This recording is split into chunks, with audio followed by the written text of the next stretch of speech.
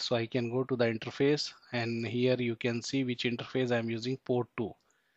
So we can go to the port 2 here, and here nothing is configured, so that's why we are not getting the IP also. So I can configure, I can say this is a LAN, and here I can assign the IP. This is a fresh brand new firewall. So 1.100 I am giving /24. This way we assign the IP and we allow ping. And if you want to enable the DSCP feature, we can enable like this. If you, because in the firewall we can do DSCP also. Later we will see, but now I am just using in this one. So just click here, and here by default it is enabled. They will give the IP address from this range. If you want to reduce, you can reduce. Like I assign the IP here 192.168.1.100.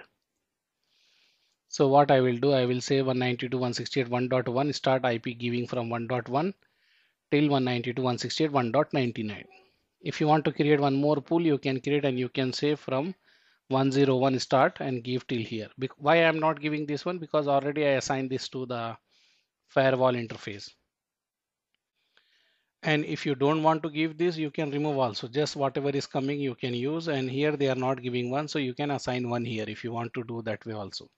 Subnet mask is there, and they will say default gateway, they will give this same IP whatever we have to this interface, so that is correct only.